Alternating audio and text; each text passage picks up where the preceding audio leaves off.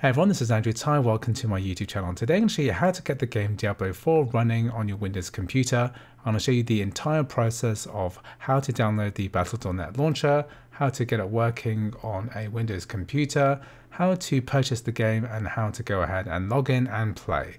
So if you haven't subscribed already, then please consider subscribing and you'll be able to keep up to date with the latest game tutorials. So the first thing that we need to do is to go to the Battle.net website, which I'll leave a link to in the description, and then we'll press the download Battle.net button at the top here. And this is going to automatically download the latest version of Battle.net. If it doesn't start, you can press this blue link here and it will manually download for you. So next we're going to press this button to open up the launcher, or you can go to your file explorer and then go to the download section. And then you go to your file explorer, go to downloads, and then find your Battle.net setup and then double click on it. So it's saying here starting Battle.net, and it's downloading the Battle.net update agent. And then we're going to install this in its default location on the C drive, and you can choose here whether you want Battle.net to launch when you start your computer. Press continue, and now it's saying installing Battle.net. Just let that finish before we move on to the next step. So now we have the Battle.net login window here. So if you don't have an account already, you can create a free Battle.net account by clicking on this link, and then you can type in your date of birth, or basically fill in all of the details until you've created your account, or you can alternatively log in with Facebook, Google, Apple, etc. Any of these logins will work too. I'm going to log into my existing account. So now Battle.net is installed. It's going to give us a tour. Just press continue, next, next, next. Got it. And basically we have Battle.net now installed. So you can install any of these games. For example, if we press the games button here, then you can list all of the games that you currently own. Or if you go to the shop, you can find plenty of other games and DLCs that you can add to your account as well. So today what we're going to be doing is to be installing Diablo 4. So if you don't have Diablo 4 purchased already, just go to shop,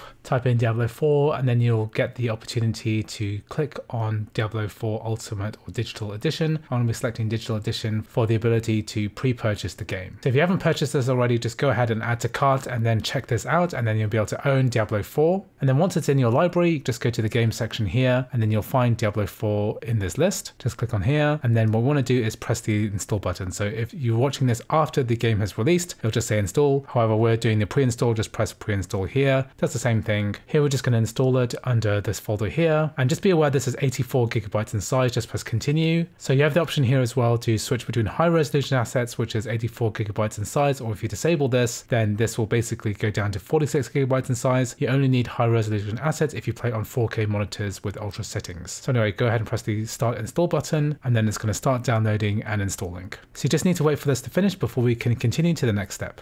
So once Diablo 4 has finished downloading, we're ready to press the play button, and I'm going to go ahead and launch the game. If you have old graphics drivers, you might need to update them, so make sure that these are up to date before launching the game. So once you've made sure your drivers are up to date, just press the play button and we're going to launch Diablo 4. So there we have Diablo 4 is loading up on screen right now. So here we can go ahead and choose a class.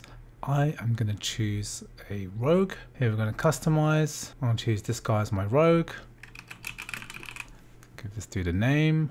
So here we've got Diablo 4 working, and this is the full retail release. So anyway, that's how you get Diablo 4 running on Windows. So I hope you found this video useful. If you did, please like, please subscribe, and I'll see you in the next video.